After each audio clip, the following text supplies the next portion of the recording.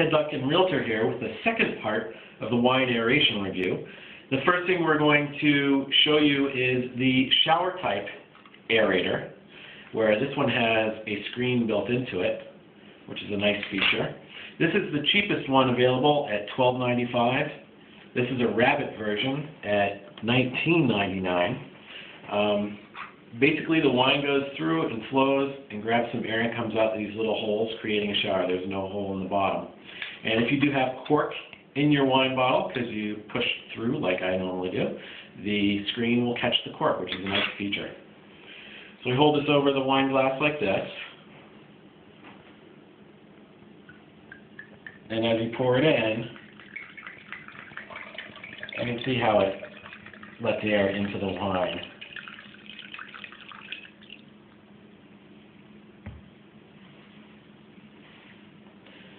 Unfortunately, this kind of drips and it's a little messy, so as you pull it out, if you do it just with one glass, you'll need something to put it on.